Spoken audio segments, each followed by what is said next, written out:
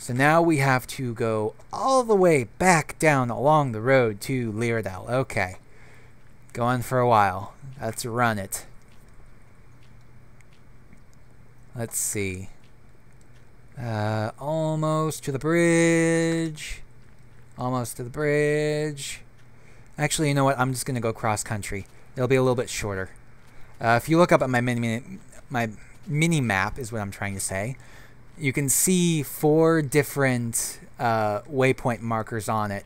I've gotten them marked for the entrance to each of the cities in the center of Bastion. Green is Lyradel, blue is Wintermist, red is Trivios, and purple is Bastion. Now, right now, though, the Bastion and Trivios markers seem to be almost on top of each other because from this point, they're almost both in the exact same direction from each other. So let's just keep going. We've got a mountain here to our right. So we'll go to the north a little bit further before we start heading west again. Or sorry, not west, east. Yeah, you can already see the road right there.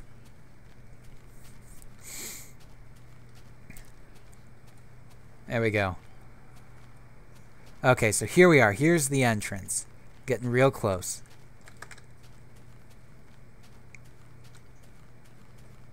Okay, so right up smack dab, the very beginning of Lyradel, which, by the way, again, has working gates, just like pretty much everybody else. You have this massive wall. That's kind of a watchtower up there. And the entrance to Lyradel, the gatehouse itself, is called the Leaf Gate. And there's a specific reason. It's because of the pattern on the road here. It's very leaf-like. Now, Lyradel is kind of a straightforward city. It's built in 5 tiers, and it's pretty much a straight drive all the way back. Now, very first off, you have the first of 3 neighborhoods on the first tier. First tier is mostly housing. So you have the first of 3 neighborhoods right off to the right here. And you already have somebody living in a number of these houses. A lot of the housing is kind of interspersed both in size and style. Everything that is like almost entirely wooden is Oakbourne style, and the stuff made of the smooth sandstone, or in this case the sandstone bricks, and the leaf roofs and birch trees, that is Aerithal style.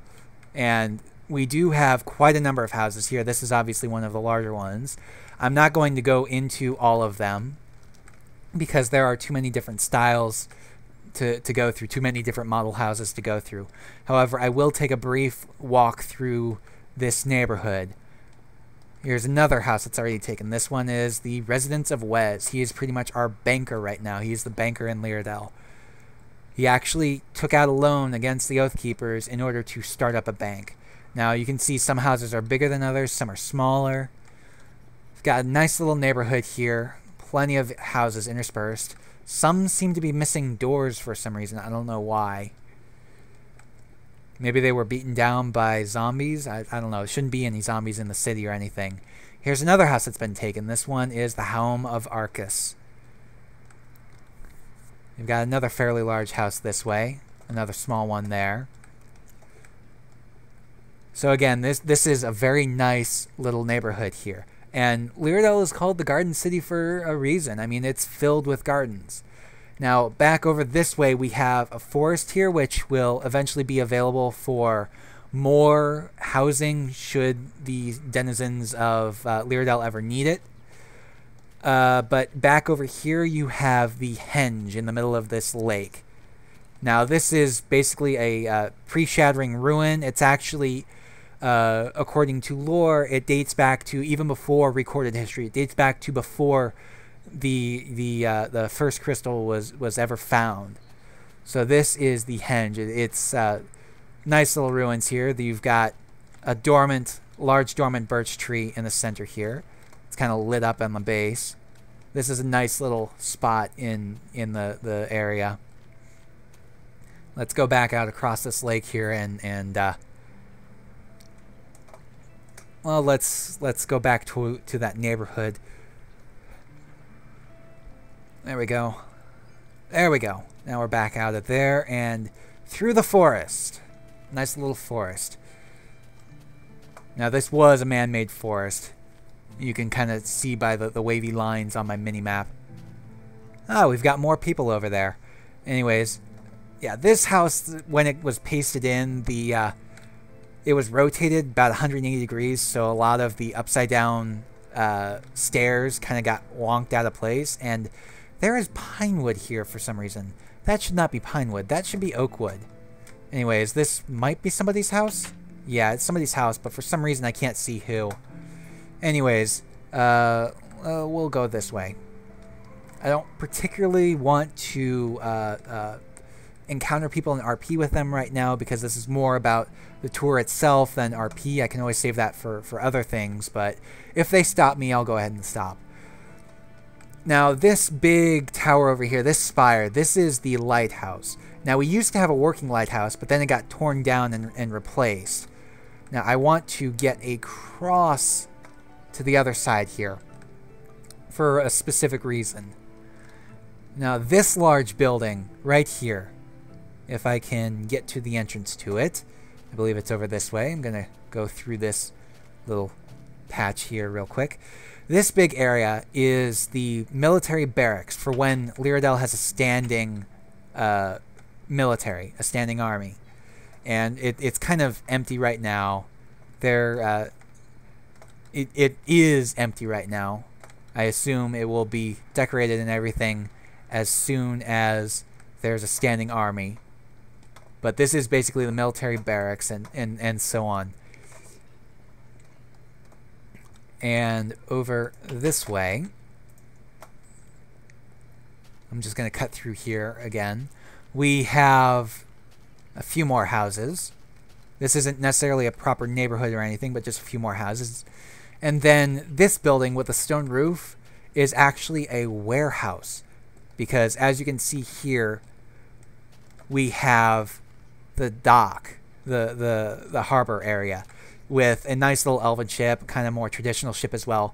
But an elven ship with a slanted beams for the sails, and believe me, it took forever to make Red Sky understand what I was wanting for that, because he's the one that actually built the ship, he built the sails, but for some reason, whenever I tried to tell him that the beams holding on to the sails should be slanted, he just wasn't quite understanding me.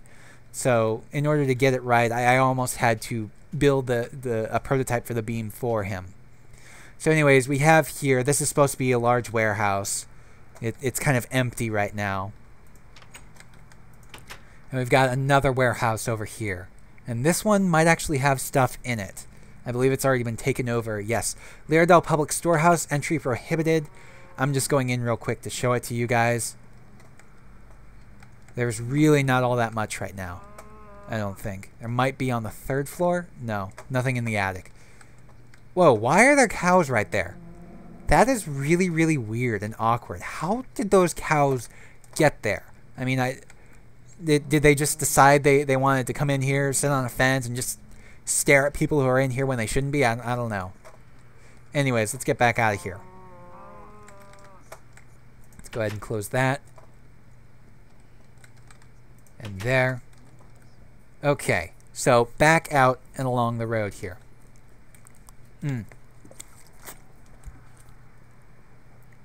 There we go.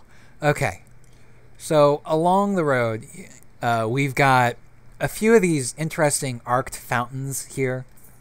They're kind of partial arcs with a full arc and then another partial arc. We've got more stuff over here. We'll go this way because across this bridge here, I believe, is another one of the neighborhoods. We've got a nice little bridge here. Now, this place is supposed to feel very elven because it's lived in by the Arathal and the Oakborn, and the Arathals basically are elvish race. They're very much like elves, especially high elves and so on. So it's supposed to be very beautiful and stuff. Now, what is this? This is Lyradel Docks Warehouse. Okay, so this is an actual proper warehouse. If you join our store community, you must be compliant to any rules put in place. Ask a member of the prices per chest. Buy one now. Have a wonderful day. Let's go ahead and see what's back here. Let's see. List of buyers, items in their spots, cost of a chest. I'm just going in here because a lot of these buildings I haven't actually been in yet. So yeah, here we have a full and proper warehouse, which I'm not going to have access to any of the chests, so I'm not even going to bother looking. Not to mention I probably shouldn't do that anyways. There we go. Okay, now again, basically along here is one of the another one of the neighborhoods. We've got some smaller houses. There's plenty of room for more housing if we need it. So this is one of the one of the smaller neighborhoods. And again, we still have plenty of room for more housing. You can see the road kind of dead ends here. So before that one forest is ever broken into for housing, I fully expect these other neighborhoods to be pretty much jam-packed as much as that first one is.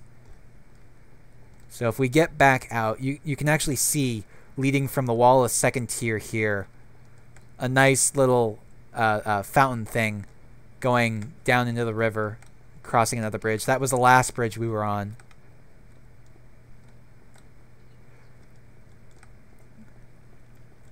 And continuing straight that way will take us to the second tier, but this way is the third neighborhood on the first tier.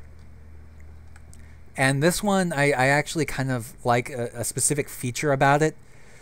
There's a, right over this way, you've got kind of a little square area, a little town square area with a nice little interesting fountain here with stairs and so on. It's really interesting. And this one seems to actually be fairly populated. I mean, you've got 2, 3, if not more of the houses here. Daniel Guthrie, Maximus Paulus, who is basically the head of Lyradel's military right now. He actually just recently got control of Fort Brightsteel. I'm sure if you've seen the recent videos for the last summit, you'll see those there. Here we've got Home of Ptah Teldiat. And again, more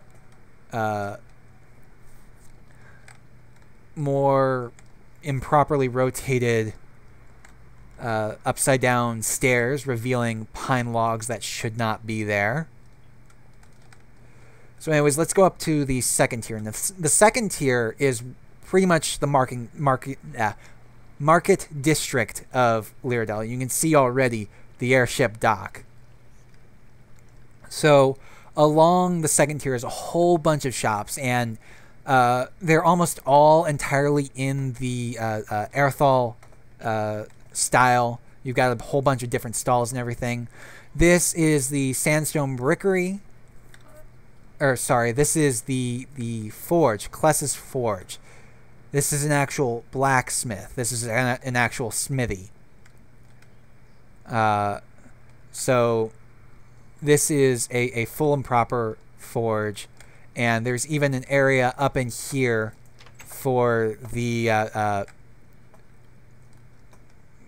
blacksmith to live if you really want it. It looks like he's just using it for storage right now. So I'll go ahead and get out of here. Now, eventually he'll probably put more stuff into it. He really should not have pulled that up. I don't know why he did that. He should not have done that. It should be pretty much an identical building to this one, which is in the Oakbourne palette. And this is the sandstone brickery, which is currently non-operational. Eventually this will probably be a server shop where you can buy sandstone bricks. Like it's processed stone blocks, sandstone bricks, clay items, so bricks and stuff like that, as well as circle stone, which is kind of a decorative ornamental stuff. And whoever is running this forge, Kokol or whatever his name is, Kless, I think it is. I really wish you hadn't doubled this up. I don't know why you did that. Really, what you should do is use that to display your wares or something. Use that to put up signs for displaying your wares. Maybe set up more forges and so on there. I don't really like the fact that you've altered the building like that. Again, you own the building now, so really it's up to you to do with it as you please. But what happened here? What is going on there? That is odd. Oh, I see what happened. Somehow the two leaf blocks that were there despawned. I need to feed. I need to eat. Okay, so we've got, again, a lot of shops and stalls around here. A lot of stalls. Very large market.